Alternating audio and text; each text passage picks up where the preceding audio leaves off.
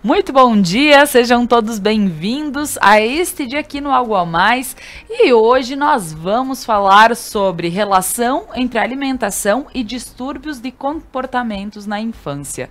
Estou aqui com a Julie do Prana, que vem trazendo todo o conhecimento de terapias e que também tem toda uma alimentação diferenciada que é bem bacana para a gente conhecer e se inteirar de tudo como funciona, e também com a Nutri, Aline Guiolea Zabruzzi, que vai falar sobre toda essa questão do comportamento. Então fica conosco, o programa Algo a Mais está no ar.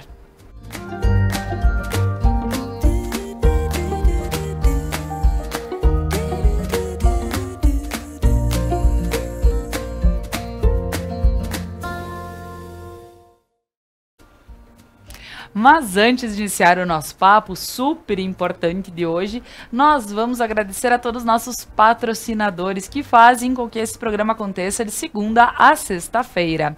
A Lojas Regla, a maior multimarcas do sul do país, vestindo toda a família com as melhores marcas do mercado. E eu agradeço todos os dias aqui por vestir Regla. Ao Prana, energia vital, levando terapias para a tua vida. Ao Sicredi, gente que coopera, cresce. Ao RP Mercados, um carro novo para chamar de seu. Lembrando dessa super promoção do RP Mercados, de 10 anos, a cada R$100 em compras, você recebe um cupom para concorrer a um carro 0 km. E a Papel Picado e Companhia, muito mais que papel, amor. Então agora, o meu bom dia, minhas boas-vindas, vamos para as meninas que estão aqui comigo. Sejam bem-vindas, meninas, mais uma vez aqui. Julie, retornando, né? Porque a gente tem sempre as sextas, e como nessa semana a gente mudou um pouquinho a agenda, né? Que o Prana vem toda sexta-feira, mas aqui a gente muda. O importante é não perder vocês aqui, que é tão legal. Julie, seja muito bem-vinda. Gostaria que tu falasse também para quem ainda talvez não te acompanhou, né, para que conheça um pouquinho mais do teu trabalho. Primeiro, obrigado por receber a gente aqui, é tão gostoso toda vez que a gente vem. E eu tava com saudade, tanto que eu disse no início que eu tô fora de forma, assim, da TV. Mas a gente vai vir hoje com um assunto muito legal. Eu gosto muito de falar sobre comida, amo comer, é uma coisa que eu adoro fazer. Não parece, eu amo comer, olha só o tamanho da Júlia. Mas tem a Nutri aqui que vai poder me ajudar hoje, né, Nutri? E o que acontece? Eu gosto muito de preparar a comida. Eu gosto muito de entender o que tem dentro da comida. E isso não é a Julie desde que chegou na Terra, na adolescência, na fase... Não, isso começou há pouco tempo. Então, sempre é hora da gente despertar e que esse programa ele possa chegar às pessoas dessa forma. Sim. Que eu possa olhar os alimentos com bons olhos. E eu esqueci de dizer, eu sou Juliana do Prana e instrutora de yoga e terapeuta. Maravilha, Julie. E Aline, seja bem-vinda mais uma vez aqui, né? Tu já vieste em outras vezes, trazendo super conhecimentos, e quando a gente começa a falar com a Aline, a gente percebe que existe uma gama enorme de assuntos que podem ser abordados, né? E hoje, Aline, eu gostaria inclusive que tu falasse um pouquinho da tua formação para que a gente possa fazer esse link com o tema de hoje. Tá bem, obrigada pelo convite, então, mais uma vez, das meninas do Prana, a recepção sempre aqui calorosa de vocês. Então, hoje o assunto é bem interessante, sim, são os problemas, né, no desenvolvimento, no comportamento das crianças e a associação disso com a alimentação.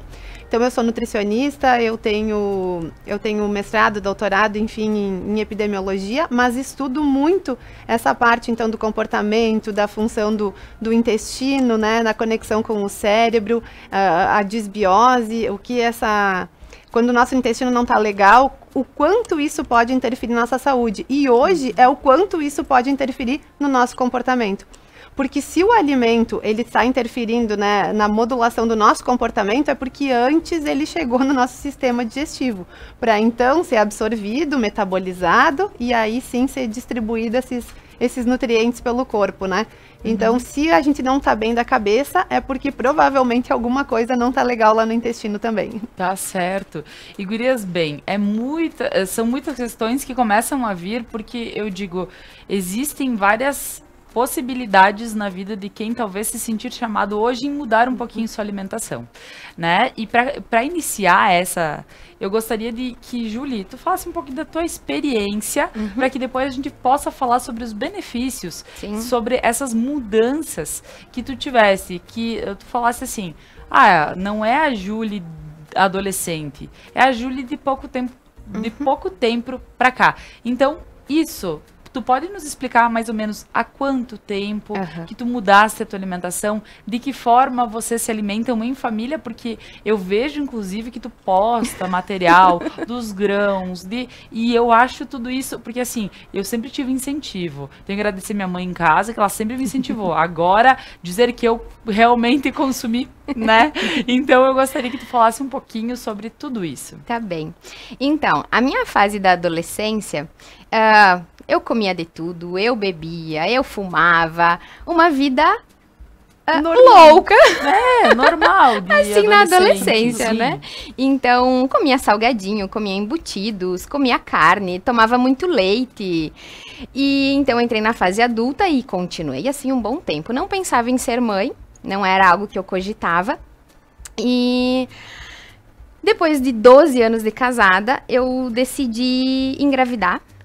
E aí foi que parei de fumar, parei de beber, porque eu decidi ser mãe.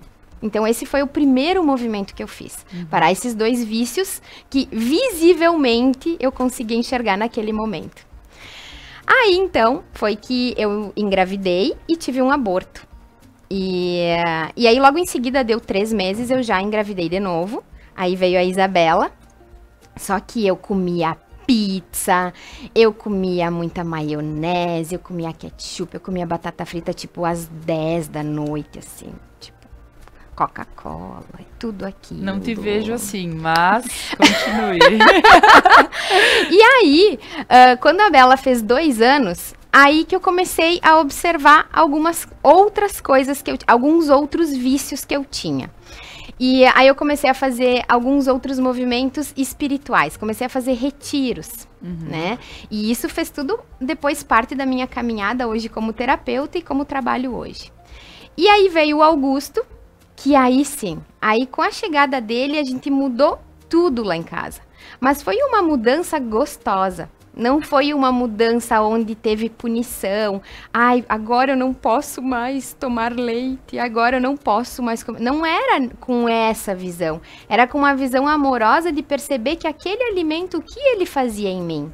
Como a Aline falou, como esse alimento chega no meu corpo para depois se distribuir energeticamente em mim? Então a gente começou a observar tudo. Todos os rótulos. Eu nunca tinha lido um rótulo. Eu não sabia o que eram aqueles códigos que apareciam no rótulo. Porque tem muito açúcar que é só um código. E que tá num nível extremamente elevado ali. E aí a gente foi começando a conhecer mais os alimentos. Aí eu parei de trabalhar, né? Eu me afastei um pouco para ficar com as crianças. Daí eu entrei na cozinha e mudou a cozinha lá em casa. Então reduziram as embalagens. Então a gente conseguia produzir o leite, a gente conseguia produzir creme de leite, a gente conseguia produzir leite condensado, a gente conseguia produzir tudo. Tudo, sem gerar embalagens e fazendo com coisas que a gente conseguia na feira, não conseguia talvez no interior, mas conseguia em Porto Alegre, em Caxias. E aí a gente começou a mudar todos os nossos hábitos. A questão da água, então a gente parou de consumir água da torneira, a gente passava pelo filtro de barro para depois consumir, porque é um efeito dominó. E aí, o vizinho, a amiga, a mãe, o tio, a irmã, começa a ver que a família se alimenta desse jeito, por que não? E aí, começa esse efeito cascata, que as outras pessoas que convivem contigo também vão aprender diferente. Chegam os coleguinhas das crianças lá em casa, e eles sabem que lá não vai ter salgadinho. Não vai ter. Mas eu vou fazer batata doce, eu vou fazer hambúrguer, eu vou fazer outras coisas para eles, eu vou fazer alguns bolos. E eles comem. Então, é possível. Só que tem que ter esse lado mais leve. Tem que ser leve fazer esse movimento. Então tu vê, né, que talvez os pais que estejam em casa e possam ser pais dos amiguinhos dos seus filhos, podem estar passando em casa, mas eles não comem nada, eu ofereço, não comem, mas vai lá e sabe que só tem isso, né, e aí come. Então, assim, é um movimento que é tão legal porque... Às vezes, se tem duas opções, as crianças vão pela outra opção, né? E se tem só aquela opção, eu digo, não é só criança, adulto. A gente se vê, né? Agora, recém-passada a Páscoa, né? Que há aquela distribuição de doces por todo mundo. E aí, com certeza, eu disse que a minha pequena não vai comer tudo até 2023, certo? Certo que não, porque é aquela distribuição, mas os pais estão aí. Né? Mas os pais estão aí. E aí a gente diz assim, mas eu comeria um docinho, então corre pra lá, né? Porque tem. Tendo, facilita pra gente, né, ter o consumo. Óbvio que aqui, com uma Nutri, ela vai dizer nada precisa ser cortado do zero, né? Mas a gente tá querendo entender essa introdução alimentar consciente e sem punição. Porque dizer assim, grãos, nos primórdios, a nossa espécie comia grãos, folhas, né? Até se alimentava da carne através da caça. Mas era aquela coisa natural. Hoje a gente diz, eu não sou galinha para comer grão, né? Então a gente tem essas brincadeiras que se faz para que a gente talvez saia dessa questão de dizer, não, naturalismo comigo não funciona, enfim. Então, entender que esse processo alimentar, ele é importante e precisa ser repensado de forma a não ser aquela punição Nutri, como tu vê, e aí agora sim, essa situação de talvez conscientizar as pessoas, porque muita gente deve te procurar e vem sim com um relato diário de consumo de industrializados, ultraprocessado. Isso. Então, e tem que fazer essa, não é que tem que, mas talvez para que essa pessoa possa entender, fazer uma escolha diferente e mesmo porque isso reflete também em toda a família. Então, os pais que ouviram a Júlia falar, fiquem tranquilos, né? Nem todo mundo vai ter esse nível, né, de evolução. Mas é possível começar do ponto em que estamos. Então, quem se alimenta muito mal vai começar com pequenas ações, né? Quem já está um pouquinho melhor já vai começar a produzir os próprios alimentos, pastinhas, tudo que a gente vai mostrar aqui hoje para poder ter em casa. O que nos preocupou, a atenção para hoje estava voltada quando a gente pensou nesse programa, é o incrível número aumentado de diagnósticos, né, na infância de crianças com transtorno de déficit de atenção e ansiedade, o próprio autismo. Então, o quanto aumentou o diagnóstico de todas essas doenças, né, neurocomportamentais. Para nós termos uma ideia, nos situarmos, o autismo na década de 60, por exemplo, era 1 para cada 10 mil. Hoje, a gente já está em números que vieram, né, ficando mais apertados. Há 20 anos, era 1 para cada 160 casos. Atualmente, se fala em 1 para cada 54 nascidos. Né? Um diagnóstico para cada 54 nascidos. Em alguns lugares, Coreia do Norte, já se fala 1 para cada 34 nascidos, né? Com diagnóstico de autismo. Isso. Então, do espectro autista. Então, onde é que a gente está? Qual é a nossa participação nisso, né? Por que aumentaram tanto esses diagnósticos? Será que as crianças estão sendo mais diagnosticadas? Antes eram subdiagnosticadas? Não, realmente aparecem mais esses casos. E aí se tem toda uma ideia, um estudo com base no nosso comportamento, no nosso comportamento alimentar. Então, o quanto os nutrientes ou os não nutrientes, essas encrencas que a gente consome nos industrializados, os agrotóxicos, os plásticos, os cianobióticos, estão interferindo nisso. Por que as crianças estão tão ansiosas, elas estão depressivas, elas estão com todas essas doenças de adulto? E aí elas vão ao médico e o tratamento convencional é que se possa prescrever uma série de medicações que vão atenuar o quadro, mas que não vão efetivamente resolver.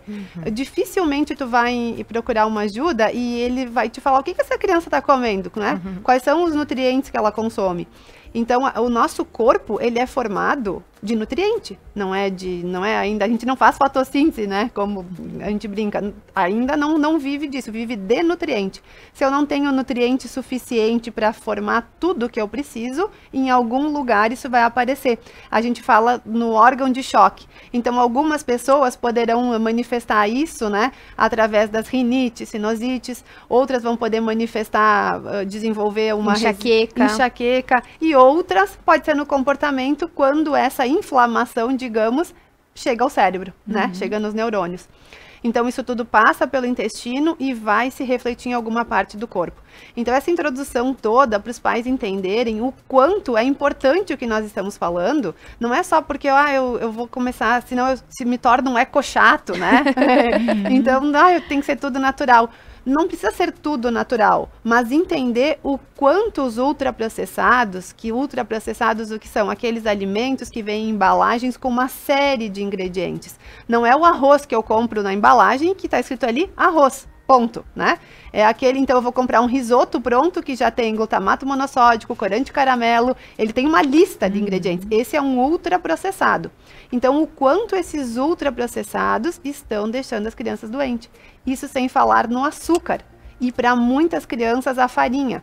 Então, quem estuda muito comportamento infantil e o próprio autismo, se vê em uma melhora muito grande quando o glúten é retirado. Provavelmente isso não funcione para todas as crianças, mas é evidente, é visível a melhora no comportamento das crianças. Então, tem artigos publicados sobre isso, tem livros falando sobre isso, né? Basta que a gente estude, tenha acesso e experimente. Então, as crianças com esses comportamentos, elas são muito seletivas na alimentação. Então, realmente é uma dificuldade para os pais conseguirem manejar, mas é possível. E isso tudo começa com a alimentação dos pais em casa. Então, não vai cada membro da família consumir um tipo de alimento, né? Vai tentar todo mundo consumir a mesma coisa para facilitar o processo. Então, a gente está falando aqui de diagnósticos muito sérios, mas eu posso pensar na minha criança em casa que não para um minuto, que a criança não para, que bom, mas que é aquela agitação excessiva, ela não consegue fazer um trabalho, ela vai mal na escola. Embora as crianças com hiperatividade normalmente sejam muito inteligentes, mas isso não consegue, às vezes, aflorar, aparecer, por conta dessa agitação constante, né, agitação mental que a criança tem. E o açúcar potencializa tudo isso. Então, a criança já está agitada, eu vou dar um docinho para ela, isso não vai acalmar ela enquanto ela estiver comendo doce. Depois, esses picos de glicose podem piorar o comportamento. E a questão toda dos ultraprocessados, elas vão deixando o nosso intestino muito menos seletivo. Então, o intestino, ele é uma peneira, que ele tem que deixar passar o que é nutriente e deixar o que não é nutriente fora. Quando o intestino fica permeável, ele fica aberto por conta desse consumo nada legal de nutrientes, isso tudo pode ir passando por essa seleção, porque o intestino não está mais seletivo, e isso vai se refletir em alguma parte do meu corpo. E aí podem ser aqueles órgãos de choque que a gente falou, cada um vai manifestar de uma maneira, e inclusive no comportamento. E quando tu falaste, né, que é importante que se estude, que se tenha essa abertura para que possa entender, conhecer, enfim, eu penso o quanto é importante movimentos como este hoje. E eu espero que esteja chegando a várias famílias. Perfeito. Porque, por vezes, as pessoas não têm talvez... Esse acesso, ou mesmo não sabe que realmente é importante pensar diferente para si, para sua família, né? E entender tudo como tu estás colocando de uma forma muito fácil, torna mais simples exatamente. E clara. Eu acho que o conhecimento, a informação é uma chave para a mudança, né? Quando alguém te diz, você não deveria, né, comer isso, fazer aquilo, beber, fumar, é muito vago. Sim. Mas quando eu consigo explicar e a pessoa entende o porquê, fica muito mais fácil de tentar, ao menos, colocar em prática, né? E a gente vê nessas crianças e nos adultos, tudo que a gente está falando aqui também vale para adultos, né? Mas a gente está falando principalmente das crianças, que é onde a gente tem mais oportunidade de mudar isso. Então, quando a gente fala dessas crianças com esses transtornos de comportamento, a microbiota delas é diferente. Então, a composição de bactérias intestinais é diferente do que uma criança que não apresenta isso. Então, olha que interessante, né? Se sabe que, por exemplo, no autista tem bactérias comuns desse espectro. E crianças que não têm esse diagnóstico vão ter uma composição diferente. E o que alimenta, o que ajuda a povoar essa microbiota no dia a dia é o que eu consumo. Também tem a ver com o tipo de parto, se foi, né, parto vaginal, se foi parto cesárea. Tem a ver também com o que a mãe consumiu, como nós falávamos aqui antes do programa, né? Antes da concepção. Então, até o que a mãe fez, né, a programação metabólica dessa criança começou com o estado, com as condições de saúde da mãe antes da concepção. Então, o ambiente também que essa criança vive, quem é que cuidou dela nos primeiros dias, quem trocava a fralda, dava banho. Claro, tudo isso compõe uma microbiota na infância, né? Mas, basicamente, no dia a dia, o que alimenta a microbiota que eu já tenho são os nutrientes. Então, é eu que escolho o que eu vou comer. E no caso da criança é ainda mais sério, porque às vezes ela não escolhe, ela só recebe, né? E aí sim, vai formando um comportamento alimentar, e quando ela tem a possibilidade de escolher, ela vai escolher aquilo que ela já está habituada. Sim, ela vai escolher um embutido, ela vai escolher, eu quero chupar pirulito, eu quero... E muitas vezes a gente usa o doce como recompensa. Isso acontece muito. Então, se a criança vai no posto de saúde fazer a vacina e ela se comporta, ela ganha um pirulito. Ela ganha açúcar. Se a criança faz uma coisa que a mamãe quer que a criança faça, eu vou te dar um chocolate. Então, tem muito vínculo emocional mediante a alimentação. Eu não quero, eu quero tomar refri. Para a criança não fazer um fiasco no restaurante, toma o refri. E quem nunca, né? Passou por uma situação então, dessa. que a gente possa olhar para essas dinâmicas e cultivar esses comportamentos alimentares em casa e depois conseguir ter... como é mais leve sair de casa agora com as crianças e saber que eles vão se portar de uma forma alimentar adequada e vão conseguir se concentrar no que estão comendo, né? Então, é todo um contexto, é toda uma construção que vai acontecendo. Tá certo. Meninas, o papo tá ótimo, porém nós vamos para um breve intervalo comercial e a seguir a gente retorna para falar mais sobre todas essas questões da alimentação. Fica conosco.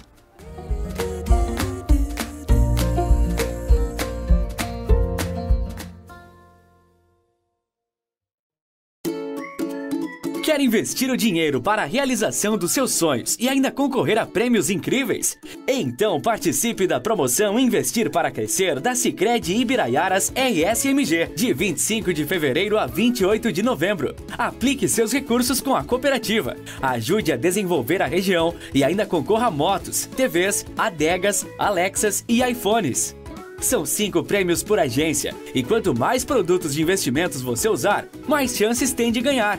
Promoção Investir para Crescer. No Sicredi, o seu investimento rende prêmios incríveis. Retire os seus cupons na sua agência para concorrer. Acesse sicredi.com.br/promoções e saiba mais. Sicredi, gente que coopera, cresce. Papel Picado e Companhia.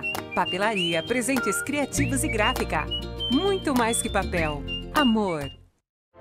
Seres de luz, em busca da sua caminhada plena.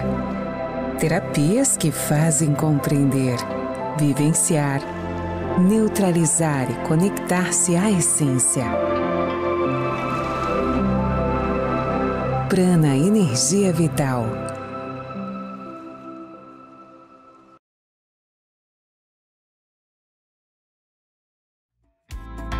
RP Mercados 10 anos e você de carro novo.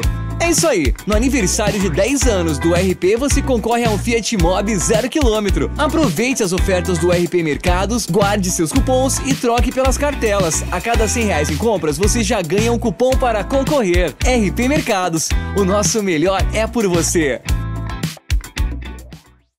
Uniacel em Nova Prata. Os melhores planos para o seu futuro. Músicas, convidados e bom humor. Mais, toda quinta na Conecta Mais.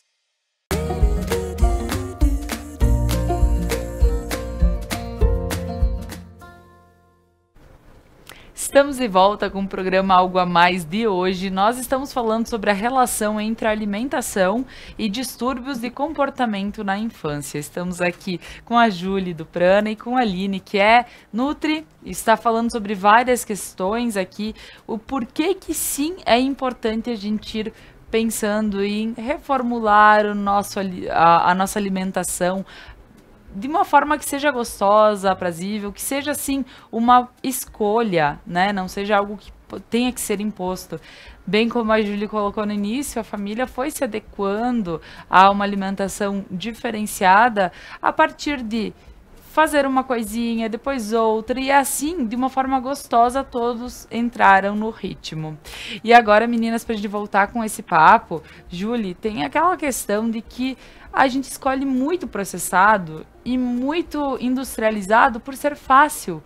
Olha, meu filho, tá com fome? Então abre aqui e dá. Tá pronto, é fácil, é rápido, né? Eu digo que em algumas situações a gente é difícil de fugir. E não é dizer, é como aqui foi colocado. Tem que não seja tudo assim, mas que quando a gente tem a possibilidade que se faça diferente. Quando a gente tem festinha, todo mundo tem festinha de aniversário agora, né? Que Bastante. acabou a questão do isolamento. Então, a festinha de aniversário vai ter brigadeiro, vai ter bolo, vai ter tudo mais doce do mundo na festinha. E não tem festinhas diferentes. E as crianças querem ir, querem participar e também querem comer. O que a gente faz lá em casa? Quando eu consigo, porque nem sempre eu vou conseguir. Quando eu consigo, aí eu separo nozes, eu separo cenoura, eu separo... Então, a gente vai fazer um lanchinho antes de ir na festa. Então, eu organizei aquela tela do intestino, que eu não sei o nome, mas que a Aline pode falar. Então, essa tela de proteção do intestino, para quando o brigadeiro, o doce, chegar lá embaixo, tem essa proteção no intestino. Então, a absorção, ela vai acontecer diferente. Vai ter o açúcar na corrente sanguínea? Vai. Mas vão ter outras coisas que chegaram antes. Então, eu preparo as crianças antes da gente ir numa festinha, por exemplo. No final de semana, a gente teve um outro encontro onde iam ter lanches fritos, né? E aí eu pensei, eu vou levar umas coisinhas. Então eu peguei a minha sacola de pano, levei as águas, onde eu tenho as garrafas, levei os potinhos, então tinha nozes, tinham frutas picadas, tinha alguns palitinhos que eu tinha feito em casa, botei nos potes e nós fomos pra festinha. Chegamos lá, eles comeram na festa, eu abri os potes em cima da mesa e quando eu vi tinham outras crianças comendo junto. Então, daqui a pouco é uma questão de hábito, é uma questão de rotina da família. Quando a criança sabe que vai acontecer daquele jeito, não adianta espernear. A mamãe vai explicar com amor, o papai também, e é assim a partir de hoje. Hoje nós vamos olhar para a nossa alimentação. E aí as crianças sabem que vai ser assim. Quando todo mundo acabou, que estava com a barriguinha bem cheinha de coisas legais, eu disse, vamos pedir uma porção de batata frita. Veio a porção de batata frita, eles comeram um pouco e já saíram brincar. Então, dá para ter as duas coisas. É uma questão de dose. E Julie, trazer essa questão de olhar para o prato que se come. É bem importante que tu nos repasse sobre isso, porque, claro, tu tens toda essa questão do olhar diferenciado para tudo que se faz, né? Eu acho muito bonito ouvir vocês, né? Quando vocês vêm lá do Prana, vocês vêm com toda essa bagagem que faz com que a gente pense diferente em todas as nossas situações e dizer, não, peraí, eu preciso estar presente no que eu estou fazendo, no que... Então, essa questão de olhar para o prato. Tudo pode ser um milagre. Tudo que a gente olha é um milagre. Então... muito antigamente, talvez algumas famílias ainda tenham esse hábito, mas de quando a mesa está posta, de fazer uma oração. Talvez essa oração seja um Pai Nosso, talvez seja uma Ave Maria, sei lá, algo da Igreja Católica, mas talvez seja olhar para a batata que está assada em cima da mesa e pensar que alguém cultivou essa terra, alguém nutriu essa terra, alguém plantou. Alguém se preocupou e contou lá no calendário há quantos dias não chove. Talvez não dormiu à noite, teve que acordar cedo para ir lá dar um jeito naquela batata para ela vingar e dar um bom produto. Alguém colheu, alguém lavou, usou um transporte para chegar até o mercado.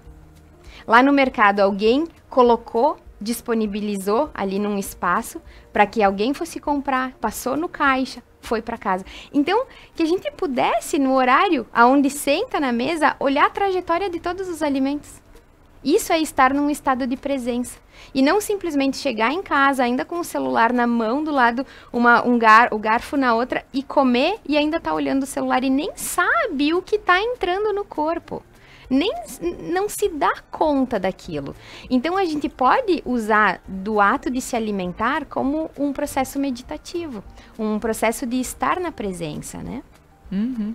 Nossa, isso é bacana porque a gente olha diferente, né?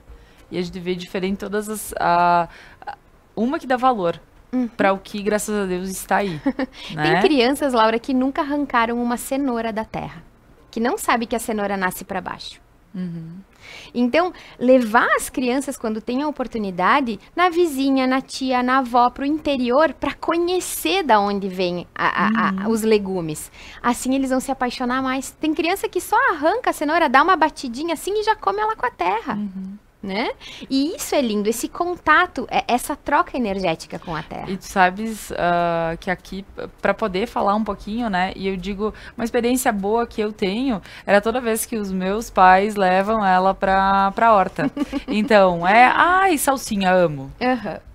Por vezes ela senta na mesa e diz, não quero, né? Mas ela tá lá na horta e porque parece que é o lúdico, né? É algo que eles estão experienciando. Então, a hora para nobis, pega lá e já começa a comer, né? Então, porque é legal. Então, se quem tem a possibilidade de fazer atividades como essas, porque é algo diferente do sentar na mesa e dizer agora come, né? Então, talvez, isso eu lembro porque ajudou muito na questão da Joana em escolher, às vezes, comer coisinhas mais saudáveis, o que me ajudou bastante. Então, talvez possa ajudar outras pessoas também.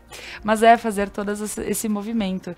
E, Aline, em relação a pensar o que a gente pode estar fazendo para que possa incluir algo que possa ir mudando, possa fazer diferente na vida das pessoas. Então, primeiro, tudo isso lindamente explicado pela Júlia, né? Todo esse processo do comer com estado de presença, comer com atenção plena, que a ciência já demonstra que isso baixa estresse, ansiedade, diminui a quantidade que eu vou comer, quem está também preocupado com o peso, com o volume que eu ingiro.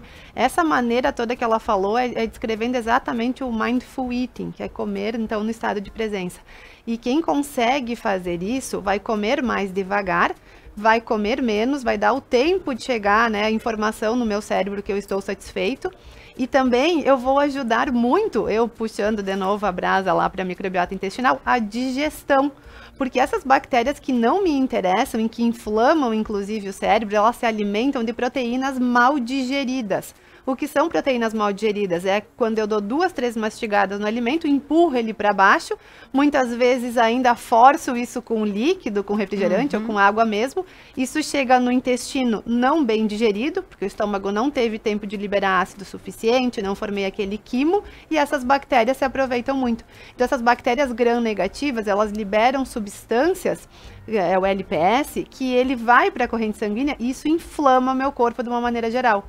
Então, comer com todo esse estado de presença é indispensável para tantas coisas, mas inclusive para uma digestão adequada.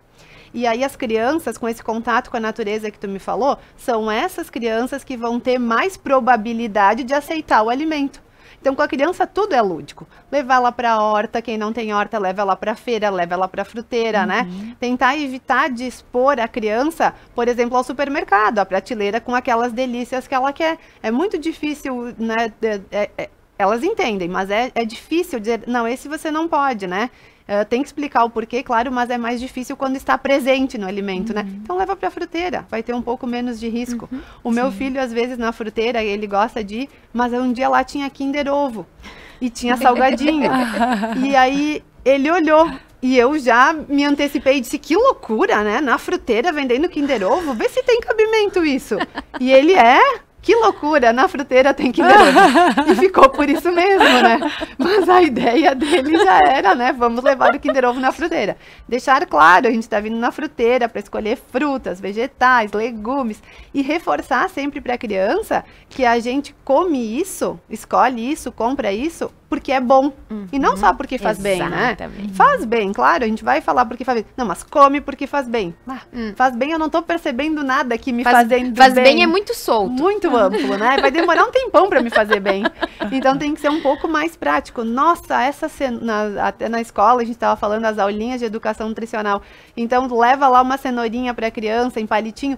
Essa é uma cenoura mágica, super crocante. Vocês já ouviram o barulho que a cenoura faz no dente? Vamos todo mundo ouvir. Aí o colega come, ou a criança em casa, né? Pode comer e o pai vai ouvir. Olha que crocante. E assim vai despertando a curiosidade da criança. Então, chamar atenção para alguma propriedade daquele alimento. Ou esses grãos de uva são mágicos, eles explodem na boca quando eu mordo, né? Ou esse é o morango sei lá, maçã da Branca de Neve. Aí conta a história da Branca de Neve e já tem uma maçã. Será que a criança que comer muito brócolis vai ficar verde? Eu estou com medo de ficar verde. A beterraba, ou o meu xixi, o meu cocô. Xixi vai sair. Vamos comer a beterraba, vamos esperar, vamos observar depois quando sair como vai ser. E na horta, no contato com a terra, é muito bom. Então, a criança, primeiro, ela tem que ter o contato com o alimento, para depois ter coragem de experimentar. Então, eu vejo na escola também muitas crianças que elas, quando chega para fazer alguma atividade, elas sequer botam a mão no alimento. Essa criança não vai provar a comida, né? Se ela não tem nem coragem de tocar. Então, para aqueles que não querem nem provar, não, mas só sente o cheiro. Vê se tem um cheiro bom, um cheiro ruim, um cheiro de alguma coisa que você já conhece. Então, primeiro estimular o contato, deixar a criança brincar em casa também com a comida. Eu sei que se a gente não quer sujeira, não tem tempo, mas ela pode brincar de comidinha também, num horário que não seja o da refeição. Então ela tá lá com as panelinhas, com as bonecas, com os brinquedos, afinal ela pode estar brincando de cozinhar. Isso já é um incentivo, né? Então primeiro ela brinca, se familiariza, depois ela até experimenta. Ou na hora que a família vai montar um prato, vai montar uma salada, pede uma ajuda, né? Ajuda a mamãe a lavar essa alface, a cortar talvez do jeitinho que ela possa ajudar essa cenoura, que é macia, cozida, um tomate, ou a montar um pratinho bonito de salada para a mamãe, que seja, se ela não quer comer, né? Ajuda a formar uma carinha aqui. Isso tudo é educação nutricional e já está predispondo a criança a daqui a pouco aceitar. Então, mesmo que ela não aceite, daqui a pouco ela tem mais chance de experimentar. E o que também deixa ela mais predisposta a provar é quanto menos sabor artificial ela tiver contato. Então, se ela tem contato com sucos artificiais, com iogurtes super aromatizados, com bolachas que têm muitos sabores, o sabor da fruta, da verdura, da comida é insignificante. Os nossos receptores, né, na língua, eles vão se preencher com esse sabor industrializado. Então, é muito mais fácil agradar meu paladar com o glutamato monossódico, com o sabor artificial de morango, do que com açúcar, né, adicionado, do que com açúcar da própria fruta. Então, a criança que está acostumada a comer esses alimentos, ela acha menos atrativo comer, né, o alimento de verdade. Então, quanto menos eu ofereço, quanto menos eu estimulo, eu já estou ajudando para que ela aceite mais fácil outro tipo de comida, uma comida com um temperinho normal, caseiro. Então, ao invés de eu fazer, por exemplo, uma comida usando caldo quinor, caldo de galinha, eu vou começar a usar tempero natural. Ao invés de ter o suco lá do pacotinho, o tangue, ou seja lá o que for, eu vou começar a oferecer água. E tudo isso pode ser natural e, né, como a Júlia estava falando, e agradável. Eu não preciso, né, apavorar a criança. A partir de hoje não vai mais ter nada. Terrorismo. Isso. Não, né? Pois é, não tenho suco, a mamãe esqueceu de comprar, né? Não precisa ser naquela hora da refeição que eu vou fazer educação nutricional. E aí, em outro momento, com calma, posso dizer, olha, esses sucos não são legais, por isso. A mamãe descobriu hoje que esse suco não é... Porque a mamãe tem aquilo do tipo que a mamãe tem que permanecer perfeita, né? Sim. E não há isso, não há, né? Então, que a mamãe possa chegar pro filhinho, o papai, dizer... Sabia que a mamãe se deu conta que maionese, aquela que a gente compra no potinho, não é legal? Mamãe descobriu hoje. Descobri agora. E o que a gente pode fazer? Tem alguma ideia, Sabe, né? Que saída que a mamãe achou? Só que eu vou precisar da sua ajuda. Será que você pode me ajudar? Eu preciso de um abacate bem maduro. E aí leva essa criança. Então, essa criança, ela se envolve no despertar da própria mamãe e do próprio papai.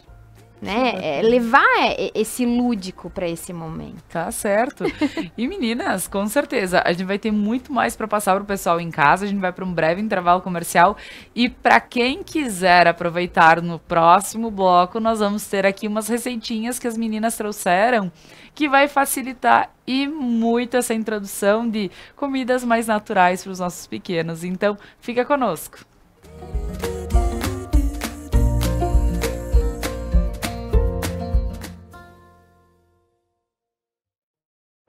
Seres de luz, em busca da sua caminhada plena.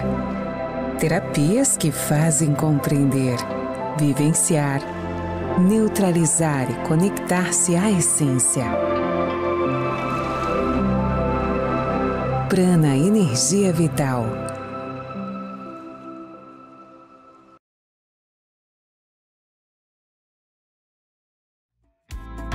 RP Mercados 10 anos e você de carro novo.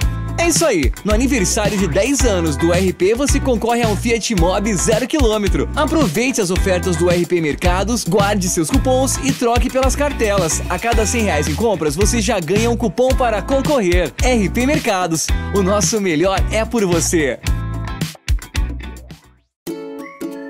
Quer investir o dinheiro para a realização dos seus sonhos e ainda concorrer a prêmios incríveis? Então participe da promoção Investir para Crescer da Sicredi Ibiraiaras RSMG, de 25 de fevereiro a 28 de novembro. Aplique seus recursos com a cooperativa, ajude a desenvolver a região e ainda concorra a motos, TVs, adegas, Alexas e iPhones. São 5 prêmios por agência e quanto mais produtos de investimentos você usar, mais chances tem de ganhar. Promoção Investir para Crescer. No Sicredi, o seu investimento rende prêmios incríveis. Retire os seus cupons na sua agência para concorrer. Acesse sicredi.com.br/promoções e saiba mais. Sicredi, gente que coopera, cresce. Papel Picado e Companhia. Papelaria, presentes criativos e gráfica. Muito mais que papel. Amor. Ponto a Ponto. Segunda, às 9 da noite. Uniaselv em Nova Prata. Os melhores planos para o seu futuro.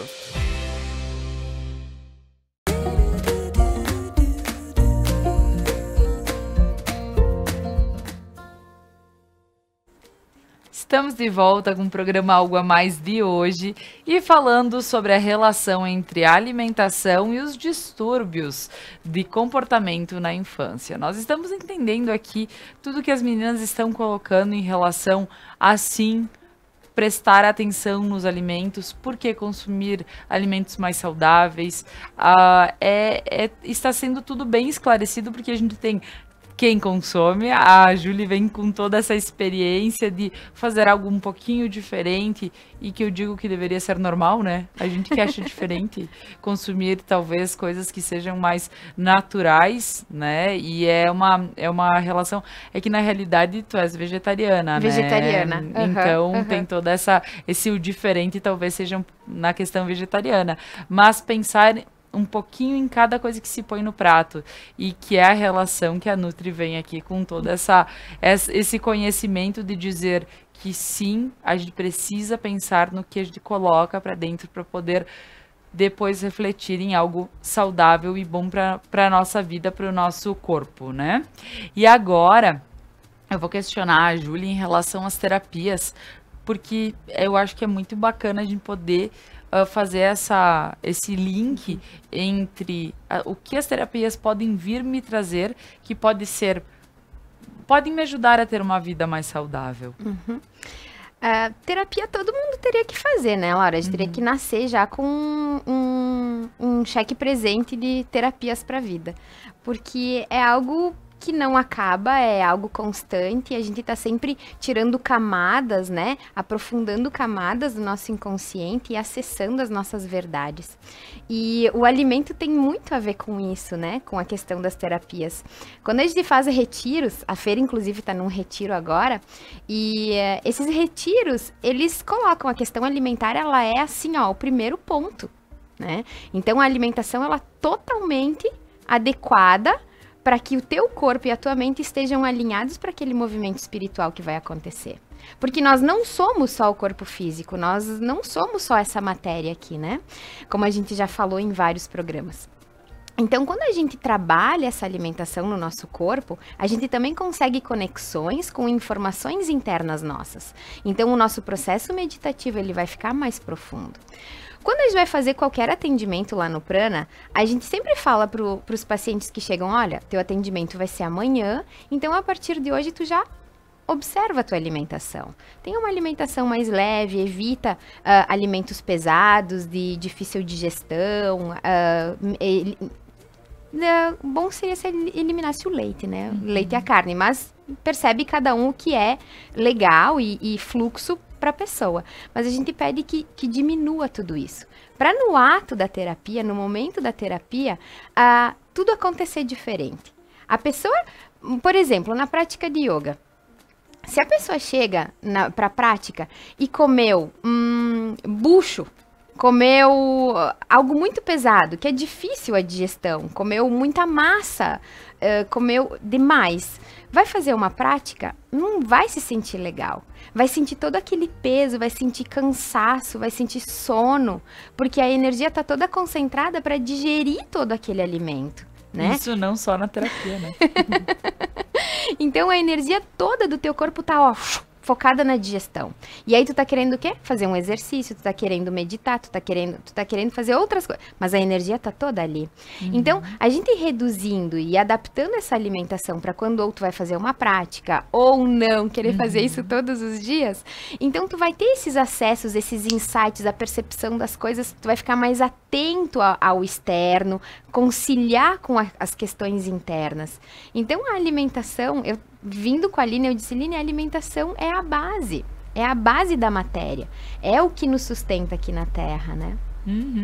Com certeza. E então vamos entender um pouquinho sobre o que é se alimentar saudável e o que a gente pode estar fazendo, que eu acho que é bem bacana, para que possa começar um movimento em casa, talvez as pessoas pensarem diferente, enfim, porque o alimentar-se saudável não é realmente tirar os alimentos e não consumi-los talvez de outra forma, né? Então, vamos entender um pouquinho isso, Aline. Vocês trouxeram algumas ideias de receitinhas que podem ser feitas em casa e que tem todo o sabor, que realmente são boas e tem como consumir, sim, e fazer de forma saudável. Crianças muito seletivas, né? O que a gente faz?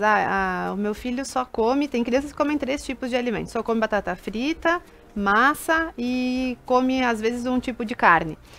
O que eu posso começar a fazer é, dentro daquele alimento que ele já aceita, ampliando o paladar dele, tá? Ele já aceita a batata frita. Quem sabe, né, a gente pode experimentar um molhinho diferente, ali um ketchup caseiro, no caso que a Júlia trouxe hoje para nós, né? Ou ele já aceita a batata frita. Em cima da batata eu posso pensar, quem sabe ele aceite uma batata assada também. Então, eu vou trabalhando primeiro com o que ele aceita, para aí conseguir introduzir novos alimentos, né? Ou novas preparações. Isso já é uma conquista. Então, o pai que está aí com os filhos muito seletivos em casa, não imagine que vai chegar oferecendo hoje, né, um prato de salada e ele vai aceitar. Não é assim, é difícil mesmo. Mas a gente tem que tentar, dentro daquele alimento que já é aceitado, modificar a preparação, acrescentar, quem sabe, um molhinho. Ou a criança gosta muito da batata com maionese. Olha, quem sabe ele vai aceitar esse outro tipo de maionese, de mostarda. Então, a Julie, né, ela não é culinarista de formação, mas poderia ser tranquilamente, né? Então, tudo isso que ela preparou, essas receitas, né, dela, que ela foi melhorando, que ela pegou de algum lugar, mas também tem o toque dela. Então, são para substituir esses ultraprocessados que nós falávamos no início.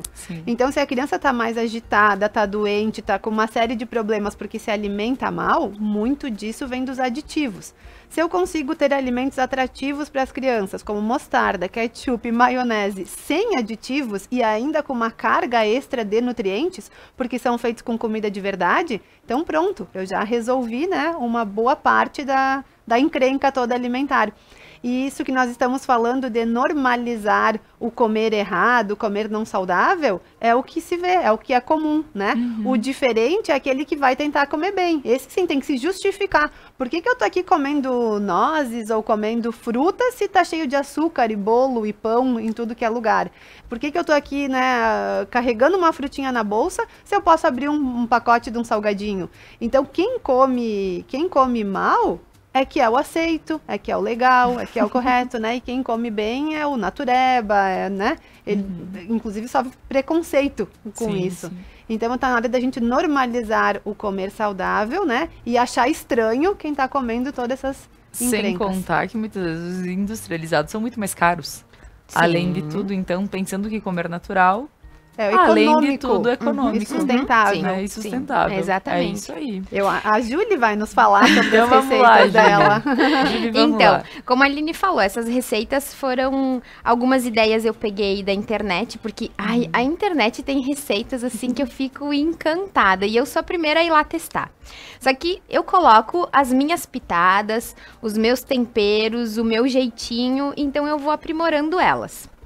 E não que na semana que vem eu vou fazer outra e vai ter outro gosto. Porque elas mudam, dependendo como e quando a gente faz, né? Então, pra hoje eu fiz uma maionese de abacate, a mostarda e o ketchup. A maionese de abacate, eu não sei se a Kari consegue colocar a receita da maionese antes. Eu passei as 3 até pro pessoal ter em casa. Vamos lá, produção. A maionese de abacate, então, o grande segredo é o ponto do abacate, tá? Porque essa maionese, ela pode durar até 10 dias na geladeira.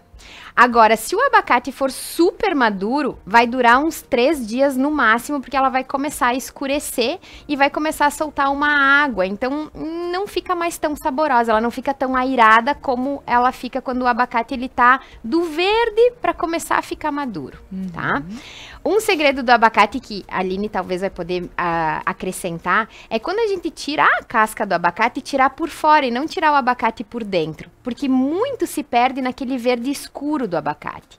Tem muitas propriedades ali naquele verde escuro. Então, a gente descasca o abacate por fora. É uma casca fina. Exatamente, tirar uma casca fina do abacate. Aí, coloca no líquido, coloca a cebolinha, como tem nos ingredientes, coloca todos os ingredientes ali, menos o azeite de oliva. Que, por favor, azeite de oliva extra virgem, um azeite de oliva bom. Aí vai dizer, ai, mas é muito caro. Quanto tu quer pagar para ter um azeite bom e ter qualidade na tua mesa? Aí temos uma outra situação. Quanto que tu paga se tu for comprar toda vez um industrializado, enfim. Então, a gente tá entendendo. Então, tem que colocar na balança isso tudo. Então, compre um bom azeite de oliva, porque o teu corpo, o teu intestino merece um azeite de oliva bom, né? Então, bateu todos os ingredientes ali no liquidifica amor. Eu até coloquei na receita liquidifica amor, porque é amor que tem nesses vidros. Então, bate e aí vai colocando o azeite de oliva depois que tudo aquilo já e vai dando o ponto da maionese. Coloca no vidro e vai pra geladeira, tá pronto. Tipo, 10 minutinhos, nem isso. O ketchup, então, o tomate seco, não aquele que fica no óleo, aquele desidratado. A gente deixa de molho 12 horas, então, vai fazer o ketchup na manhã seguinte, já deixa antes de dormir ele dormindo na água, né? De manhã, isso aí, esse aí. Então, de manhã, tira, bota no líquido, todo o tomate já hidratadinho, sem a água, reserva a água, coloca o tomate maduro, o meio pimentão, tira aquela parte interna branca do pimentão para não deixar tão amargo. Nem sei mais o que vai nesse aqui. Daí o vinagre, né, que é o que dá o conservante, e esse dura mais, dura uns 20 dias na geladeira. E aí bate tudo, deixa esse aspecto mais grossinho, não deixa ele tão líquido, colocando devagarinho essa água que sobrou do tomate que hidratou durante a noite. Vai colocando essa aguinha para ele ir fazendo essa massinha. É delicioso. E a mostarda, então a gente também deixa 12 horas o grãozinho da mostarda. Não sei se as pessoas têm o hábito. A maioria das vezes a gente acha o grãozinho da mostarda dentro da conserva do pepino, né, Aline? Então a gente vê aquelas bolinhas e acha que é pimenta, mas não, é mostarda. Comprar no mercado como grão de mostarda. Isso aí. Então tem a mostarda preta e a mostarda branca. Essa aqui é metade de cada uma. Eu gosto de misturar as duas. Então ficou descansando durante a noite e também também ficou descansando a castanha de caju, que ela também tem que ficar bem hidratada para conseguir fazer essa massa. Essa massa toda é de castanha de caju. Então, bota no líquido a castanha, a mostarda, o limão e a cúrcuma. A cúrcuma é a curcumina, é o que eleva a nossa imunidade. E aí, casada com uma intestino, cérebro, demência. A cúrcuma a gente teria que consumir uma colherinha todos os dias na água diluída, tá? Com uma pitadinha de limão ou de pimenta. Então, tem pimenta, tem o limão e bate tudo também. Esse dura uns 20 dias também na geladeira. E é delicioso. Ou talvez até, dá pra fazer um pouquinho mais, será, e congelar? Imagino que eu nunca testei, nunca sobrou lá em casa pra congelar. Pra congelar, tá. Porque como é tão nutritivo, a gente come junto com o almoço, junto com a janta, a gente come de lanche, a gente come o tempo todo. Sim, vai oferecer os palitinhos de cenourinha, de coisa assim, já aproveita. Exatamente. E mesmo a criança que só come bolacha, né? Quem sabe ela coma bolacha e aceite passar um molhozinho desses, né? Como eu disse, eu não consigo mudar tudo de uma hora para outra. Então já vai comer a mesma bolacha que está sempre comendo no primeiro momento, mas eu já estou colocando nutriente junto. Isso já está agregando valor. E depois, com o tempo, quem sabe até eu consigo trocar o paladar. Isso, porque quantas crianças dizem, não, eu não vou comer se tiver molho, né? Aí come a massa branca, sem nada, porque eu já me peguei com isso, com os meus, né? Então eu digo, até para começar a dizer, não é, tem que aceitar um pouquinho do molho, tem que ter, E aí, daqui a pouco, Laura, uma sugestão, em vez de dar a massa que tem a farinha branca, que é o trigo, que também seria legal a gente dar uma tirada no trigo, né? Porque também essa questão do intestino. Tem muitas massas hoje que são feitas de arroz, de grão de bico, e são massas maravilhosas. Essas as crianças não costumam reclamar da substituição, porque elas são muito boas. E a questão do glúten, né, que tanto se fala, e por que seria ruim, é porque ele não é completamente digerido pelo intestino. Resta partes, proteínas mal digeridas, e essas proteínas vão piorar a permeabilidade intestinal, principalmente dessas crianças que nós estamos falando hoje com os transtornos de comportamento. Tá certo. Sim, potencializa, né? E vocês trouxeram... aí é o aipim. O aipim, pois é. E aí essa ideia de trazer o aipim para poder, né, fazer esse petisco. Esse aipim é forno? Não. É o quê? Esse aipim é frito, só que na panela elétrica. Certo. Então não vai azeite, não vai óleo algum. Então eu cozinhei ele na água ontem, ele descansou. Hoje de manhã, antes de vir pro programa, eu fiz os palitinhos, coloquei na airfry, coloquei uma pitadinha de pimenta e cúrcuma. Então, aí também tem cúrcuma e também tem a pimenta. Então, hoje, o nosso nível de curcumina vai estar bem legal. Como vocês podem observar, é tudo muito simples. Vocês pegam os ingredientes, né? Em 5 minutos, a Júlia dá um jeito em tudo. Faz o aipim de noite, frita de manhã. Então, é tudo muito fácil. E é uma opção lá em casa, né, Laura? Então, eu acordo cedo de manhã. Eu adoro acordar com o sol. Eu tenho os meus processos também. Mas eu não fui assim ontem. Eu sou assim hoje. Hoje eu despertei para isso. Então, eu levanto cedo. Quando é 10 horas da manhã, o meu almoço tá pronto. A minha cozinha tá limpa, esperando as crianças chegarem, ou porque estão no inglês, ou porque estão no futebol, ou porque eu tive que sair da aula. Então, às 10 horas tá tudo pronto. Mas esse foi um hábito que eu e o meu marido e as crianças junto, a gente trabalha. Porque ninguém trabalha para ninguém lá em casa. É todo mundo junto, todo mundo pega junto, cada um é responsável por algo. Que coisa legal. Não, mas é que é uma situação de que se a gente entende que os dias estão bem corridos e sim, por vezes não se tem tempo de fazer algo e vai ter o dia que tu vai ter que pedir e tá tudo bem, né? A ideia é que aos poucos se introduzam hábitos que possa ser uma possam escolha. Isso, daqui um pouco, se eu fizer tal coisinha hoje, meu marido pode deixar pronto outra coisa, né? Eu posso deixar para a criança fazer os palitinhos ou separar os legumes. E aí tem toda essa questão de envolver todo mundo, né? Porque daí é a tua atividade, é a minha atividade, é a dele. Então, assim, a gente faz e aos pouquinhos não se torna pesado para ninguém. e todo mundo consome. E o molho, esses, né, vão estar todos prontos na geladeira, né? Então, como a Julie falou, eles vão durar 10 dias. Então, eu vou ter um dia que eu vou ter o trabalho, vou me organizar, vou fazer. Mas não vai ser todos os dias, né? Necessário bater, e tu não vai fazer triturar. os 3 molhos todos os dias, não, né? Porque às vezes então vai acabar antes, depende se veio visita. Ou às vezes, quando eu posto o que eu fiz, todo mundo, Julie, separa um vidro pra mim, tô passando aí pegar. É assim. Se eu postar, tipo, hoje vou receber algumas chamadas. Podem ser encomendas, né? Inclusive comerciais. Adoraria muito que tivéssemos um lugar para encomendar. Pois é.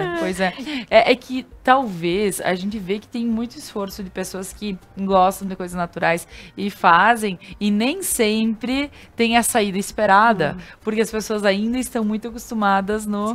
né? E eu digo que bacana quando tu fala que tem pessoas que te procuram. Então, quero dizer que, aos pouquinhos, é consciente e vai fazendo, hoje é o teu movimento, amanhã é o movimento de que as pessoas vão entendendo e vão fazendo todo esse processo de pensar diferente. E criando a cultura novamente do cozinhar, pelo menos um pouco, porque a gente não quer mais ter essa função, né? Parece, não, eu já trabalho, já cuido dos filhos, não quero ter que cozinhar, mas é uma função muito importante que a gente foi perdendo aos poucos, né?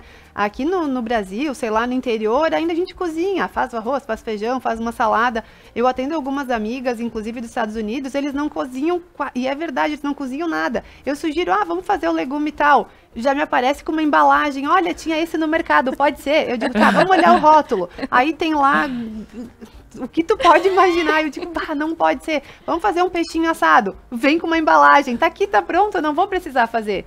Então essa cultura, claro que vai chegando mais, né, devagarinho, mas vai chegando aqui também. E eu percebo isso no consultório. As pessoas não querem mais gastar tempo, não querem mais se envolver com o preparo da alimentação. Mas o mínimo é necessário sim fazer. É necessário lavar uma verdura, cozinhar, talvez fazer um molho, cozinhar um aipim. Algumas coisas a gente não pode delegar tudo. Certo. É bem importante, gurias. Olha, eu tô achei esse papo máximo, né? Ver o que a Julie nos trouxe também, porque pelo que a Fer me fala, do lado Prana, né? Ela disse, nossa, a maionese da Júlia é de passar na cara, assim, né? De tão gostosa que é. Então, assim, pra quem, né, se sentiu chamado, gosta dos ingredientes que aqui estão, aproveite e tente fazer, né? Poxa, uma noite aí diferente em família, vamos fazer, vamos testar algo diferente, né? Então, bacana, gurias. Eu gostaria de agradecê-las, né, por trazerem tanto conhecimento.